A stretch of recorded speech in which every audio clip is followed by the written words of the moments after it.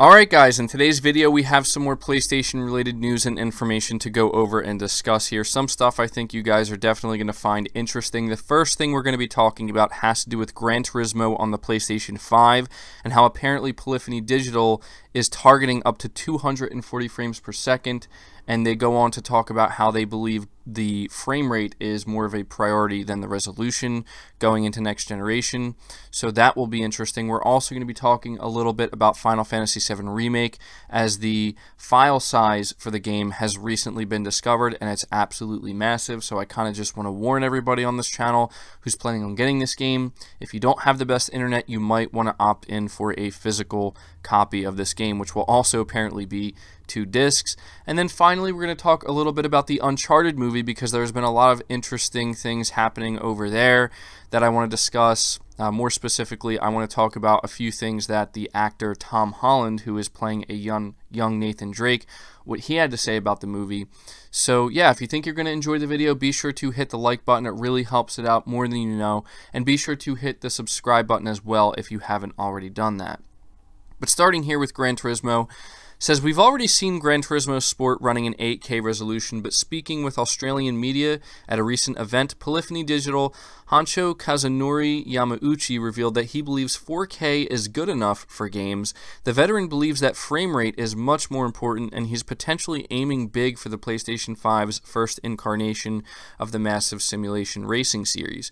In terms of frames per second, rather than staying at 60 FPS, I'm more interested in raising it to 120 frames per second or even 240 frames per second. I think that's what's going to be changing the experience from here on forward.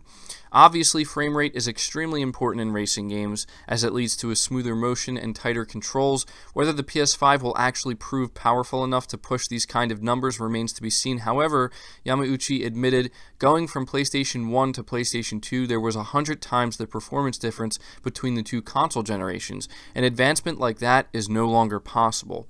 So I thought this was a really interesting thing to relay to you guys, because I think it goes to show that not all developers going into next generation, even those that are underneath Sony, because we know how much Sony likes that visual pop in their games and the visual fidelity, not every single developer is just going to be prioritizing pure resolution over frame rate. In fact, I think Sony is well aware, as well as the developers underneath Sony and third-party developers on top of that, they're all aware that one of the big things people are going to be looking for come next generation, when we get the PlayStation 5 and the next generation Xboxes, not only 4K resolution and higher resolutions in general more consistently, but obviously a higher frame rate and a more consistent frame rate across the board with almost all games. We've heard both Sony and Microsoft tout with these new consoles 8K resolution, which is kind of ridiculous because nobody is expecting that, nor do I think anybody wants that. I mean, how many people do you know that own an 8K resolution screen? Probably nobody, and that's because it's just not practical. It's something that if it's ever going to be practical and it's ever going to take the place of 4K, it's going to be years down the line from now. And so I think it's just smart of developers to really prioritize frame rate as well as a higher resolution, because we can already expect most, if not all, games to run at native 4K. That's not to say that every game will. Of course, there's going to be those that run a little bit under 4K, but as long as we can get as close as we can to 4K while also maintaining a consistent 60 FPS, I think that's going to go a long way with gamers, and that's what most people are going to be looking for. At least I'm going to be. I enjoy resolution. I like to see higher resolution games, but I really also enjoy frame rate, probably even more, because when you think about the act of playing a game, you need things to be smooth, and you need it to just not, you need frame rate to not be a problem. And this generation, we've seen some games come out that really could have used a higher frame rate, but because of the limitations of the current generation consoles, we didn't see that. So it's nice to hear that apparently Gran Turismo for the PlayStation 5, whatever it is they're working on, Polyphony Digital, they're going to be aiming for potentially up to 240 frames per second, which is insane. It's hard to say if they're going to be able to hit that, but there you go. Moving on from that, we're going to be talking about Final Fantasy VII Remake. It says, remember back at E3 2019 when Square Enix said that Final Fantasy VII Remake would ship on 2 Blu-ray discs? Well, it wasn't kidding. Images of the game's Korean cover have made it online, and the back of the box confirms that the long-awaited role-playing release will be at least 100 gigabytes in size. So yeah, that's an absolutely massive install, and so I just wanted to let everybody here know who's planning on playing Final Fantasy VII Remake.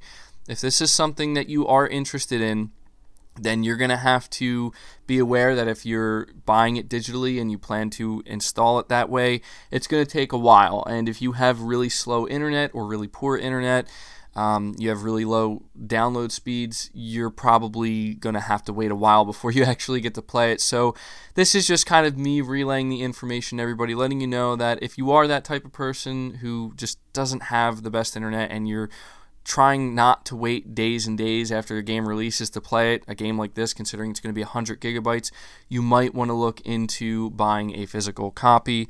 Either way, it's still going to be the same size, but there is a big difference between having the game install right through the disc onto the console. And we also don't know if there's going to be like a day one update. I'm sure there is. We don't know the size of that. But either way, 100 gigabyte install, absolutely massive. So there you go. Moving on from that, though, we're going to talk a little bit about the Uncharted movie. It says here that the Uncharted movie has had a long and troubling production history. It lost 6 directors over time due to a number of reasons, ranging from creative differences to scheduling conflicts. And then they list all of the directors here, all 6 that have actually left. Apparently, the director they're trying to get right now is the same guy who did Zombieland, Double Tap, and Venom. So this is the person that Sony's currently trying to get on as a director. It says, meanwhile, while the search for the director is still going on, the shooting of the film was inevitably delayed, which in turn officially postponed the movie's release date. And it says the original theatrical launch date was supposed to be December 18th, 2020, but has now been delayed by Sony to March 5th, 2021. Actor Tom Holland, who will play a young Nathan Drake in the Uncharted movie, is very much pumped to get the action going. And in an interview with IGN, this is what he had to say. I think what Uncharted offers that most video game films don't is that it's an origin story to the games. So if you played the games, you haven't seen what's going to happen in the film. And if you haven't played the games, you're going to enjoy the film because it's information that everyone else is getting at the same time. But I am super excited to make this movie, and it's been a long time coming. I read the newest draft of the script on the way over here, and it's one of the best scripts I've ever read. It really, really jumps off the page. I think Mark Wahlberg is going to do great as Sully, and it's going to be a lot of fun. Mark Wahlberg was originally cast as Nathan Drake himself, but as the script of the Uncharted movie turned the protagonist into a much younger version of the character, Wahlberg's role changed into that of Drake's mentor, Victor Sully Sullivan, which is incredibly interesting because, I mean, I've seen a lot of people are really down on this movie, understandably so. It sounds like it's really having some trouble, but for anybody who maybe is looking forward or at least trying to be hopeful that, because this movie's getting made no matter what, that's clear. Sony is making sure that this Uncharted movie gets made. There's a lot of people who have the mindset they shouldn't be making this movie. Sony shouldn't worry about making movies in general based off of these games because they're already so cinematic. I'm kind of indifferent to it. I do think that Sony could risk potentially damaging the IP if they don't handle it correctly. But I want to believe that maybe there is hope for this. I mean, you know, the idea of Mark Wahlberg as Sully is really, really hard to visualize in my head. However, Tom Holland as a young Nathan Drake, I can definitely see that. And something else interesting that I came across, and this also comes from IGN, is apparently when talking to Tom Holland about this, he confirmed that this movie is going to draw heavy inspiration from specifically Uncharted 4. Now, for those who have played Uncharted 4, you'll know that there are a lot of sequences, a lot of flashbacks with young Nathan Drake, and so maybe that's what they're talking about, because I can't imagine if they're getting Tom Holland to play a young Nathan Drake, they're definitely not talking about the parts where you're playing as an older Nathan Drake in Uncharted 4.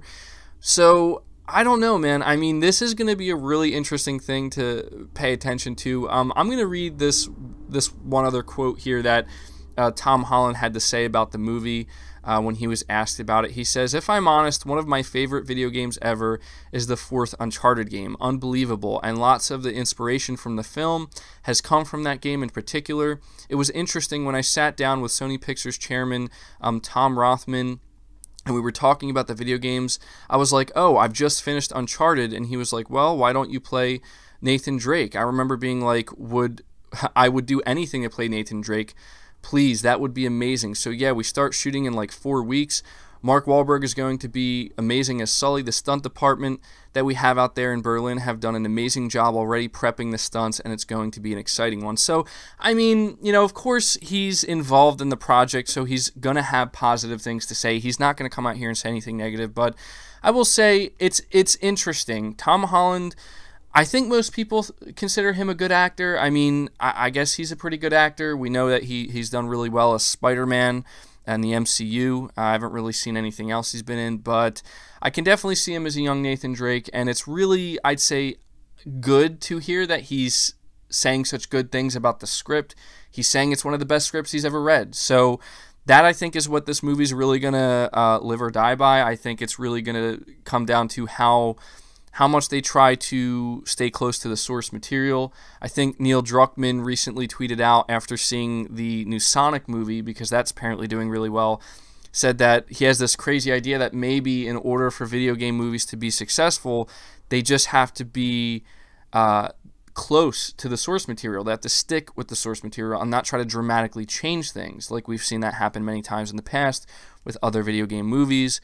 And at that point, it just becomes like, you know, if you look at like the Resident Evil movies, I mean, some of that stuff's just like, what is happening here? Like, this isn't Resident Evil. What is going on? Based off of what I've seen anyway. But that does it for the video, guys. I'm starting to ramble here, but I really had to take some time to talk about this, specifically the Uncharted movie, because I think that it's really interesting. It's going to be very interesting to see how it all unfolds.